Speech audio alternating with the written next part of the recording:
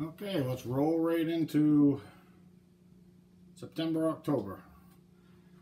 Quick note, rolled for partisans. The partisan actually came up for India, of all places, and I rolled for a war with a Democrat for the Japanese-China war. The roll was a 2, which is -1 because of JA6 being played, which is a 1. And on the chart, that gives a -1 to U.S. entry for Japan. So, let's go and take a look at what starting money is for the major powers.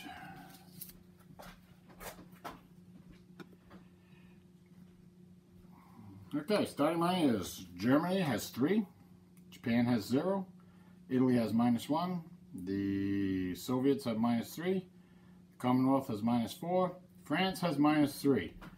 Now, last turn I had said that I'd made an error with the French money. I'm just going to leave it as is rather than dock them too, because I'd also made an error with Japan that benefited them slightly, so I guess it all balances. US is at -1 and China is at 0. So I have put in the bids for the major powers, and they're going to come out something like this. Germany bid 1, where the +3 equals 4. Japan bid 1, with a +2 for her 5th position is a 3. France bid 1, with a +2 for her 4th position is a 3. And Italy bid 1, with a +1 for her 6th position is 2. So what we have is Germany first. Japan and France are tied, but the Japanese political effectiveness is higher than the French. Or is it? Actually, it's the same. So they're going to go in order. So the order is going to be Germany first, France, Japan, and Italy. Let's go take a look at that. Okay, get the German marker here with a 4. They're obviously going to be first. The French have got 3. The Japanese have 3. Come over here and look at this. The political effectiveness. The French, who used to be a 2, moved up 1 because of the Czech rump absorption by the Germans. So they're now the same. So the order for political initiative is going to remain the same. So the French are going to move into 2nd. The Japanese are going to move into 3rd. And the Italians will be 4th. The last card marker will be next to the Italians. Now, the major powers that didn't bid, we have the Commonwealth at a +4, so that's going to put them at a 5th. The Soviets at a +3, that's going to put them at 6th. And the US and China in 8th, as usual. So let's go look and see what the Germans have an idea to do. Okay, Germany's going to try what she wanted to do last turn, but realized she couldn't at the last second. And so instead went with recall Chinese advisors. Help out the Japanese a little bit, maybe. So this turn, Germany's in the first political position. So she's going to try influence. Okay? Initiative position is less than minus willpower. Well, she's going to try it on Sweden. And if we look over here, we see that Sweden's willpower is a 2. So her initiative, Germany's initiative position is 1. That is less than 2. So she will get to try to gain some influence. Now, the cost is, for getting the modifiers, is 9 minus the willpower of the minor. Well, 9 minus 2 is 7. So it's a pretty costly roll of the die, basically. So the Germans are hoping to actually get something out of this. So, here we go. Roll the die. Oh, look at that. Germany rolled a 10. So 10 for influence on Sweden is +5. So I'll put that marker out.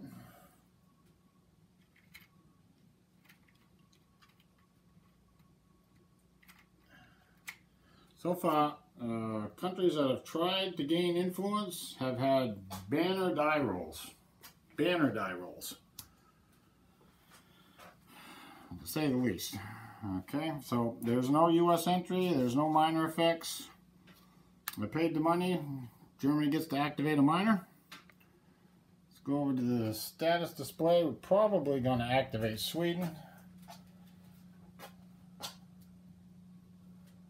And I think that's probably what we're going to do. So let me grab the markers for Sweden. Take a look at them before I grab them. That's what's in Sweden. We got a -1 Commonwealth, -1 French, -2 Soviet, and a +5 German. $7 to gain 5 influence. That's pretty good. The other one was the Commonwealth trying to gain influence in Iraq. Well, they banged that out. They definitely banged that out. Alright, let's put these out and see what we're going to do here. See how the order, I don't really think it's going to make much difference overall, but we'll take a look at it. Okay, here's where Sweden is. It's just on the cusp of entering the fascist ideology. So we got -1 for the French, that's not going to do anything. -1 for the Commonwealth, that's not going to do anything. I think we'll activate the Soviet one next. That's a -2, so that's going to move the marker in this direction. So we'll move it 1 hex this way. It's not enough to get here to move it down in the ideology of the fascists, so we'll move it that way. Now we'll use the 5 German.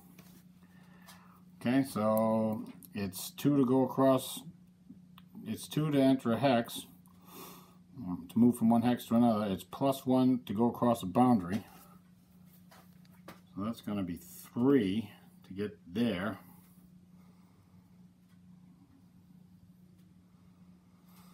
Now, it's also 2 to get to this hex, and 1 to cross the boundary. However, it's -1 moving towards you and your ideology. So it's actually only going to cost 2 points. It puts the Swedish marker right there. Can you see where the German marker is?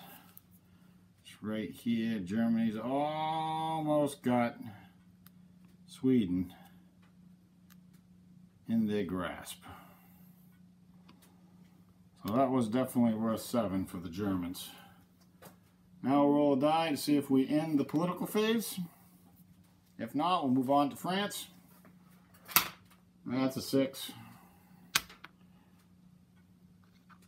6, it does not end the political phase. We'll move the last card marker down 1 spot. Oh, down to France. Know what the French are going to do? They got this thing called an election that they have to do. So they're going to play IPO 10, government falls, election called. Zoom in a little bit so we can read that a little bit better. Okay. Okay. This can only be played on democratic major powers. You must either name your own major power or a major power that has a higher initiative position than yours. Not choose a major power that is war with another major power, or a major power that doesn't need to hold an election in the current election time frame. France has to hold one every single year. Or the USA, which is, you know, November 36, 40, so on. Okay, it forces them to hold an election. If you play the option against yourself, you do not need to hold an election until your next time frame for an election comes up. Well, we're going to hold the French election right now. Unless your election is late or you're forced to have an election or IPO 10 has already been played this turn, you must play IPO 10 to hold an election.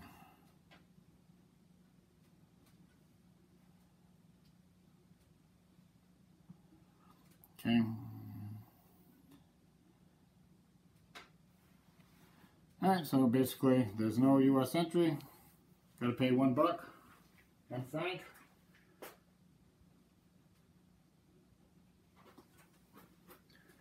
Done. France gets to activate a minor. Don't really see a whole lot to activate for the French.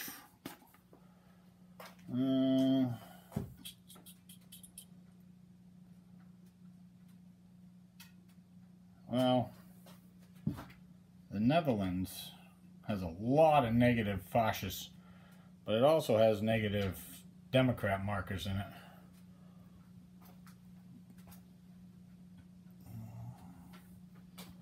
Wow, I think we're just going to activate Portugal and blow off this positive 1 German marker. That'll take care of that. Alright, let's roll the die, see if we end the political phase. If not, we'll move on to Japan. See if I can get a few die rolls on camera here. Well, sorry, I rolled a 2. So there's been 1 previous political option played. That was the German option. So it's a 1 to end the political phase. 1 minus 1 for the previous option played is as a minus. So 2 minus 1 for the previous political option played comes out to be 1. That's it for the political phase. Japan and Italy will get bonus bid points for next turn. I will roll initiative and I will roll the weather, and then we'll come back with reinforcements. Okay, initiative roll came out as a 9 for the communists, a 9 for the fascists, and an 8 for the Democrats. Well, the communists have a +2, that's an 11, so they won, so they're going to go last. The fascists have a 0 modifier, so there's a straight up 9, and the Democrats have a -1 modifier, so that 8 becomes a 7. So the fascists thought, well, they were not really sure about the weather, but they figured that there's really not much that the Democrats can do over there against them at this point. So they decided to go in the middle, and the Democrats ended up going first. Well, the weather roll ended up being a 9. Okay, so it's storm in the Arctic, rain in North Temperate, rain in the Mediterranean, rain in North Monsoon, and fair in South Monsoon and South Temperate. There's a +1 to the weather die roll for next set of impulses, and the impulse marker will move up 2. Alright, let's go and take a look at reinforcements. I think this might be a rather short turn, because if the weather's going to be nothing but garbage, there's really not going to be much to see. So we'll take a look at reinforcements. Find someplace better to put this.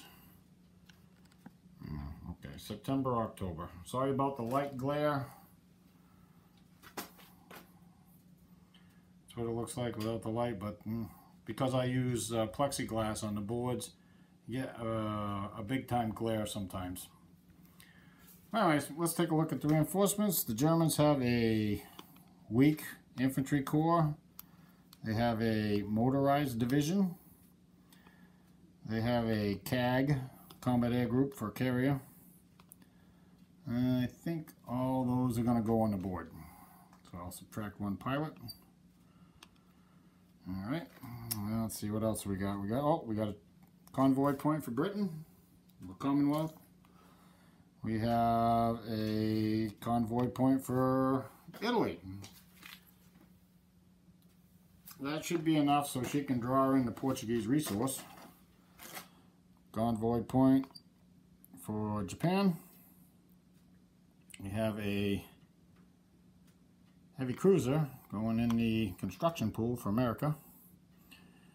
We have a heavy cruiser going in the construction pool for Great Britain. We have a tanker point for the Commonwealth. I use Great Britain and Commonwealth interchangeable. We have a mountain corps for the Communist Chinese. And I have a bunch of ships right here. We have the Sparviato. Of course, I'm probably not pronouncing these right. That's going to go on map. We have the Shokaku going in the construction pool. Very good carrier. The Gneisenau going on map. And the Enterprise going on map. Alright, I'll get these on map and we'll take a look if anything's going to actually happen. And I'll be back in a sec. Okay, the Democrats in China. I don't really see too much for them to move. Basically because of the really poor weather. The North Monsoon is clear. No, I'm sorry, it's rain.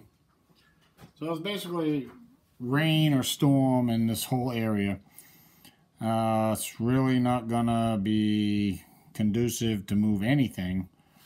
The only thing the Chinese are thinking about moving is taking this unit here and putting it here. It's gonna flip the unit over, okay? They're kind of out of supply anyways, but you know, then that would give the Japanese a +1 here if the weather improves. And it won't flip. I'm just going to leave it. I mean, they'll kill it. I'll be able to rebuild it. How long does it take? 2 turns, yeah. That's probably okay. Okay, so that's it for the Democrats. The fascists are up next. And I think they're going to have a 10-to-1 attack right here. It's got 11 there, 9 there, it's 20-to-1. Even at half, it's 10-to-1, so they're dead. They're toast. Don't even have to roll a die. I don't really think I'm going to occupy the hex at this point because anything that moves there is going to flip over. And I don't want that. So that's it for the fascist turn. The Germans, I think maybe they're going to move 1 unit.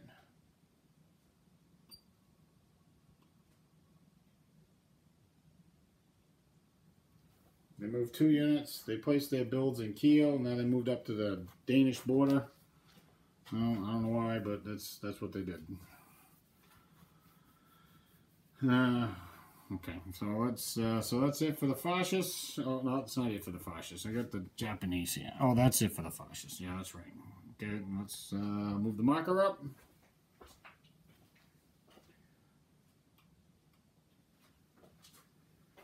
Communists. We're just going to rail an air unit. I'm over by Persia. I'm going to rail it to Kiev. Nah, just leave it flipped up. It don't matter. Alright, that's it for the communists.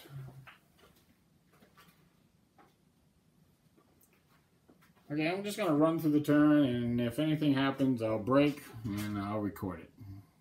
Okay, we're going to have some action. The weather roll for the next set of impulses was a 5, which modified to a 6.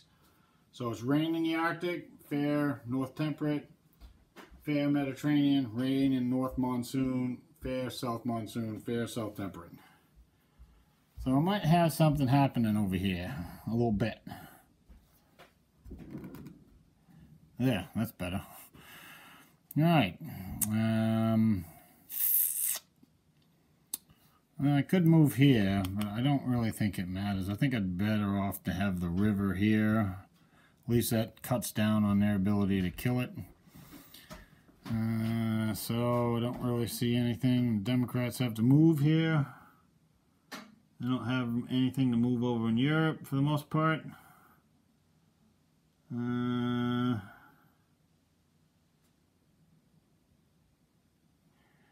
Yeah, that's it. Alright. Oop, this guy was supposed to go back home. What's he doing out there? Alright. Okay, fascists are up. So let's stay right here in Asia. See what we can get. It's a combined, obviously. We're going to move this guy here. Because we can. And this guy's going to move here and flip over.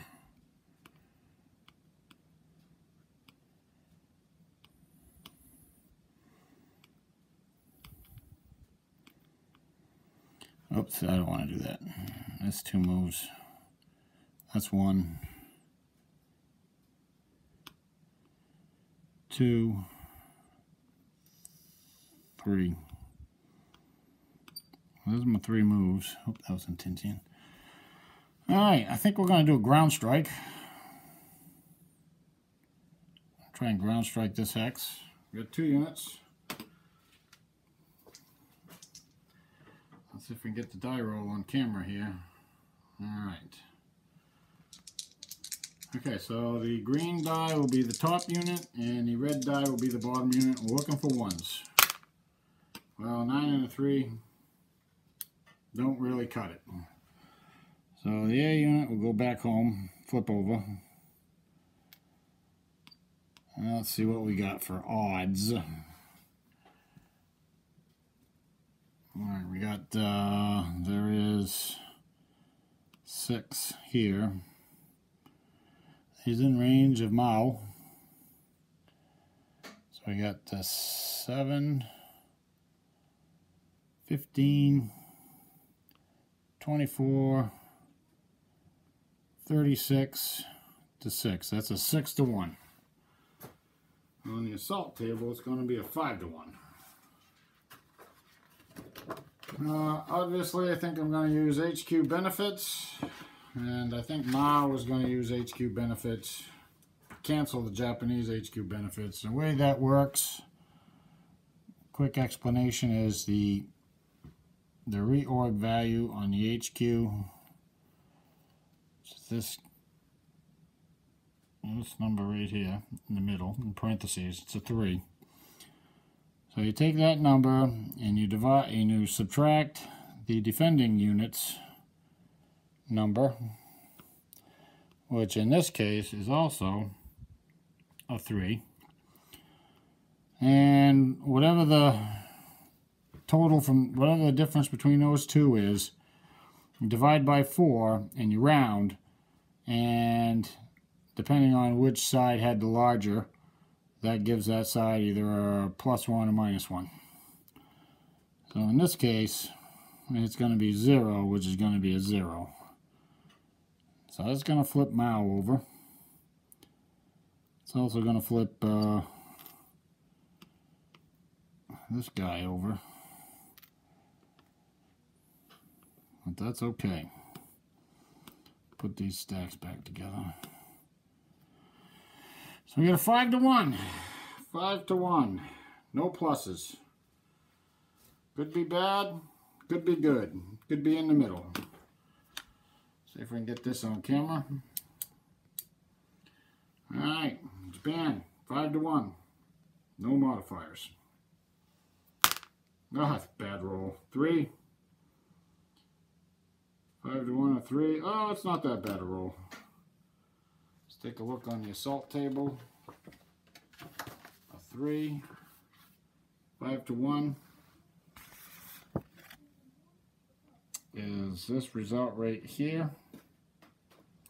No losses for the attacker, 1 loss for the defender. Everybody's flipped over. In this case, it really didn't do too much, other than flip all the Japanese units over. This means that the ability to conduct offensive operations just came to a grinding halt. So the communists are going to lose this unit, obviously. He's going to flip over.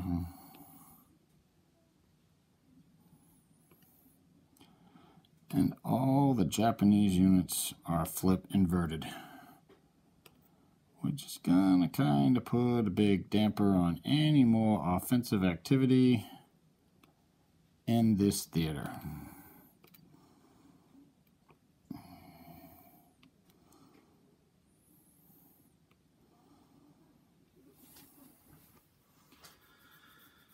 Okay, I think we're going to have some other fascist activity, and this is going to be in Europe. So let's move over there and see what's going to happen.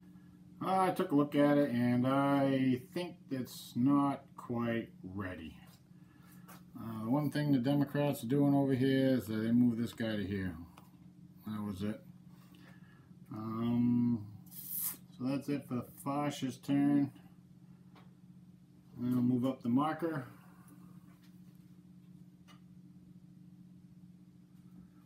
Okay, it's now the communist turn, I think.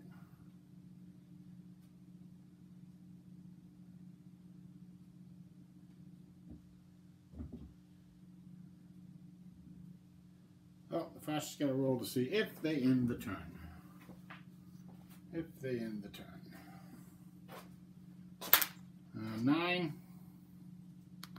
Nope. We'll move on to the communists.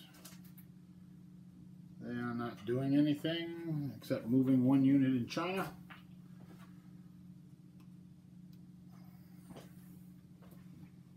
They will roll to see if they end the turn.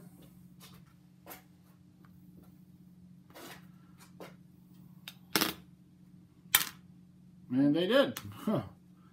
What do you know? Turn is over.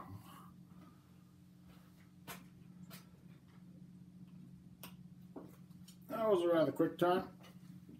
So I will roll for U.S. entry for Japan. I will roll for partisans, and I will pick back up at production. Okay, production went something like this.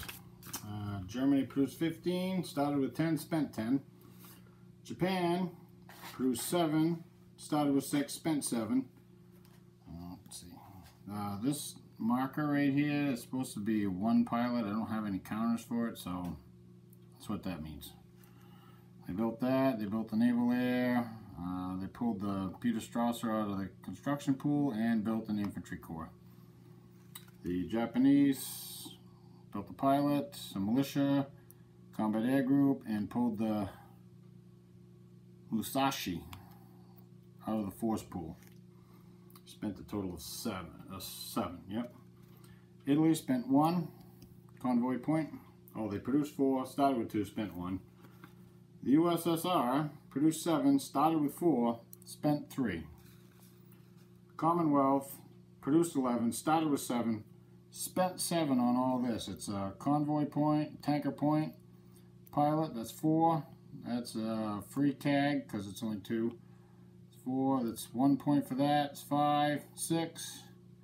These 2 came out of the construction pool. Their second cycle are both zeros. And then 2 points for a fighter. So 2. I'm sorry, spent 8. Commonwealth spent 8. Let's see. 1, 2, 3, 4, 5, 6. Yes. Okay. The United States. Oh, France. Produced 2, started at -3, spent 0. Both France, the United States, Japan, and Italy all have gear ups coming in 1939, so it's kind of why they're not spending as much. Alright, the Chinese, they produced 5, started with 5, spent 4. 1 for a cav division, 1 for a garrison division, and 2 for a militia corps, army corps. I'll get these on a circle. I'll get these 2 turns put together, and I'll have them uploaded shortly. Thanks for watching.